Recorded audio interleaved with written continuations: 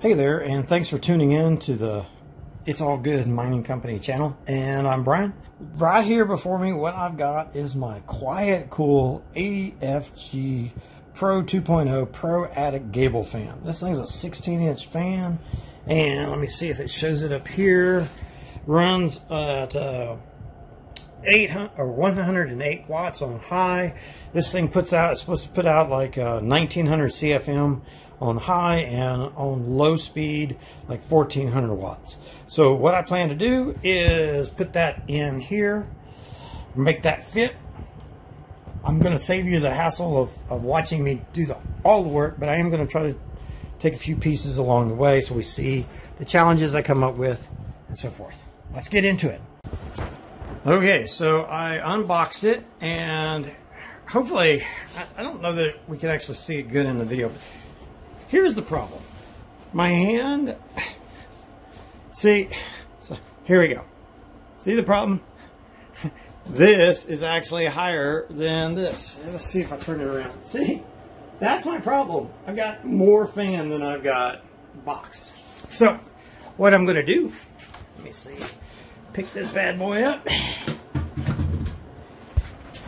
My plan is to take this section of plywood out, make a little bit of a riser, and then I'll be able to improve the forced air on the input side of my tent. Alright, so I'm making a little bit of progress here. A couple of things. If I raise the back deck up by a 2x4, then I can get the fan in there. But I also noticed, so this right here was this, there was a little trough right here, and you can see over here where I tried to make a filter holder. Well, I'm going to go ahead and move the filter to the outside of the garage, and that's also going to, it's also going to get this 2x4 out of the way here, which is going to remove some of my air blockage. So let me dive in. I got a handy dandy ball peen hammer. Let me knock that out. Let me see if I can get this airflow opened up just a little bit more. Okay, so I did a little bit of like re-engineering my plan here. And what I will tell you that I've got it spinning on the low right now. And I'll tell you what, you stick your fingers off in there, and it will take your fingers off. So I am definitely going to need to put a safety guard there, just to keep myself from being stupid. But what I had to do, and I wanted to bring this up, is I had to rewire this, because the way it was originally, this black wire here was connected to this black wire here. Don't touch this stuff, it is actually live right now. The black wire here coming out of the MCT, that is the high line, or the high-speed fan, and the red is the low-speed fan. So I moved it from the 1900 CFM down to the 1400 CFM.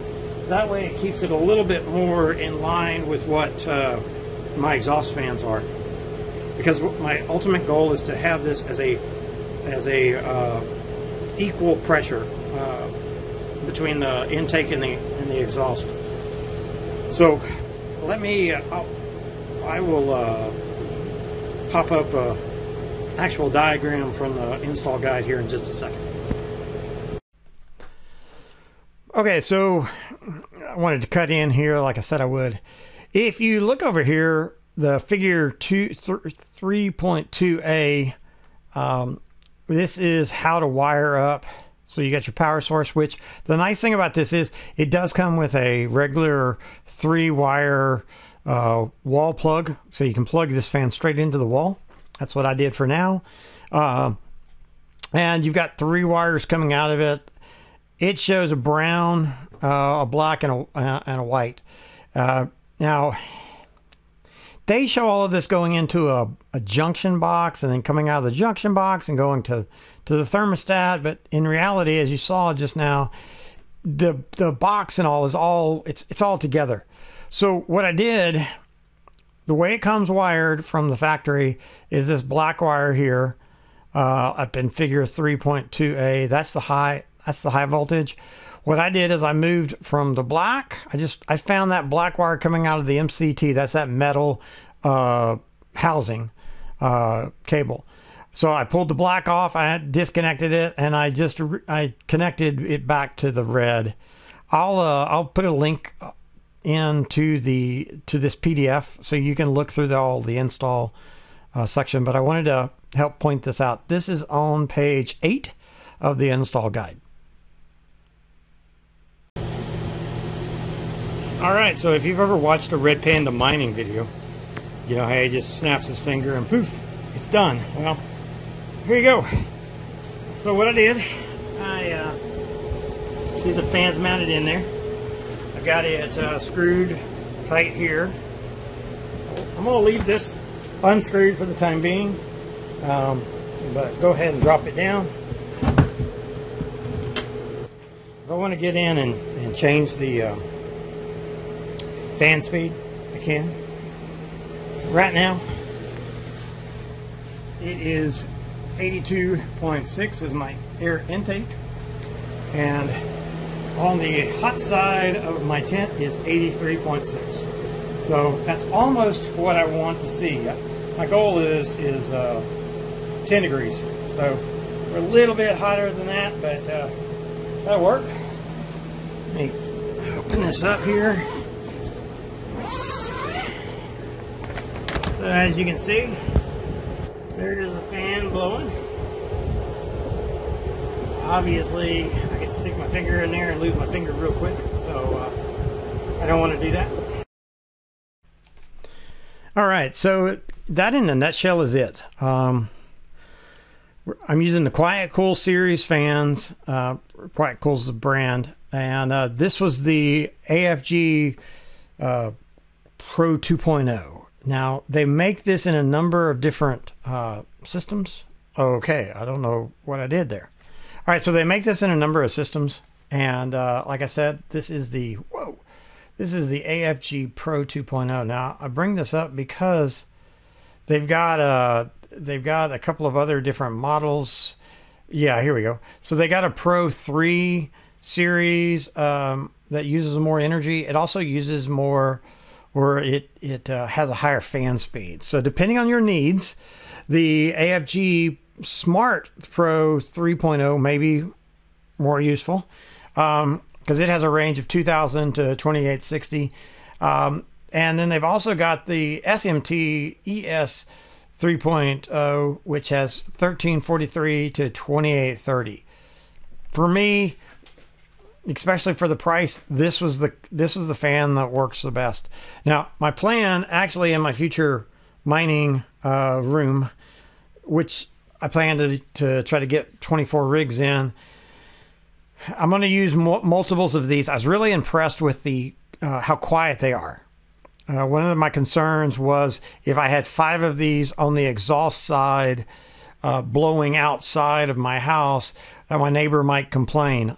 Honestly, the way I plan to put them up in my attic, I don't even think they'll notice, except for the hot air blowing down off of my gable onto their driveway. Maybe they'll just think in the summertime, maybe they'll just think it's hotter. But it is nice if you do need more capacity, you can step up to these Pro 3s. The thing about the Pro 3s is they start introducing smartphone support. Just drives the price up. Let's go see what we got here. Yeah, so this is 179 for the smart one. Now you do get the more speed though, but 179 for that. If you want the same fan that I just used with the smart application, you can get that for 159, or you can go back and get this one for 119. So for me, the 119, I didn't need it to be smart. I will put a link down in the description for this fan if you want to get it.